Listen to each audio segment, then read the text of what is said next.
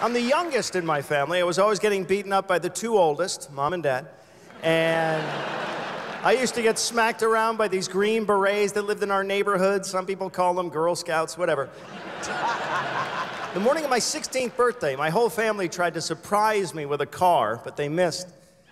And every Saturday morning in our neighborhood, we would have this huge water balloon fight. And every Friday night, I'd put mine in the freezer so I'd win. And after that, all the mothers in the neighborhood would take turns spanking me. It was awesome. In high school, I got caught shoplifting once from a car dealership. It was a Buick. And my father said to me through the bars of the jail cell, because he was in the next cell, he said, "You're no son of mine," which hurt me, and it confused my mother. She was like, "Damn it, how did he know?" I was a bad kid. I would sneak over to my neighbor's house late at night, and I would bounce up and down on their trampoline. That was their daughter's name, Arlene. And that's my time, everybody. Thank you very much. Wow.